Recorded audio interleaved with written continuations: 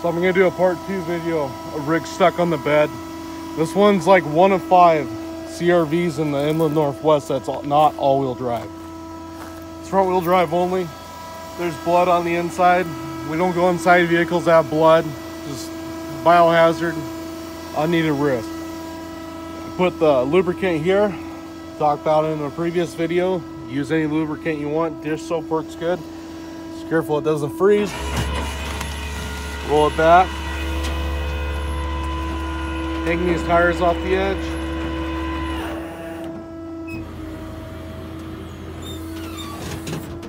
Run the bed back a bit more.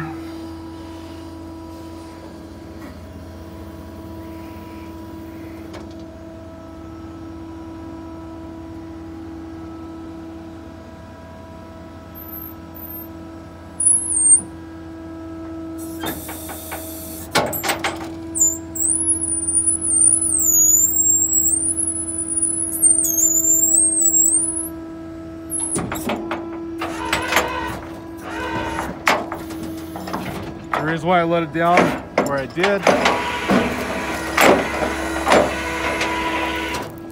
so there's plenty of room to get off. This fucker just wants to go. Usually if it doesn't slide, take a nice block of wood, 4x4, no 2x4s, or even 6x6. I have a feeling this one's gonna slide all the way off.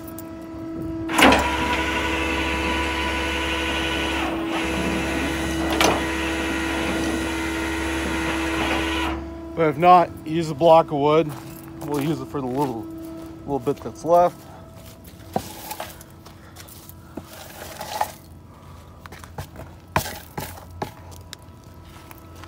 Nice good block of wood.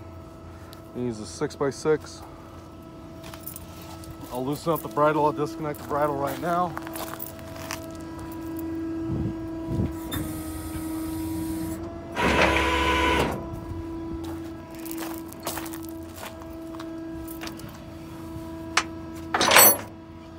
Don't get underneath these fuckers. Stay off your bed. Like I tell all my guys, the money goes on the bed, such as a load, your feet do not. Only time your feet can go on the bed is if the fucking bed's level and dry. And the other time you're just looking to get hurt.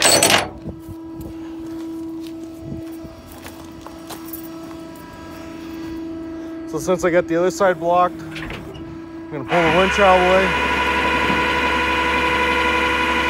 Good practice to do so you don't catch the bridle on the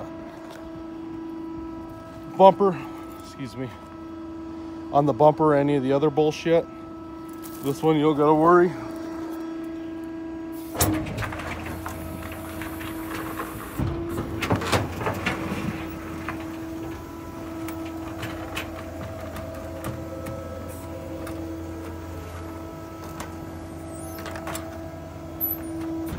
And a little thing with air ride. A lot of people don't know if to dump the air ride or not.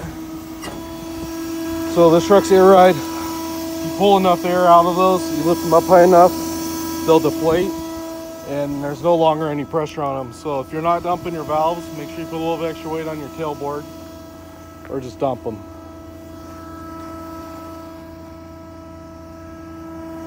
Find the levers now. But anyhow, that's part 2 of like getting a front wheel drive off the bed. Second part. Also works pretty good if you can pull on the emergency brake, but since there's blood, I'm not touching it. Have a good night.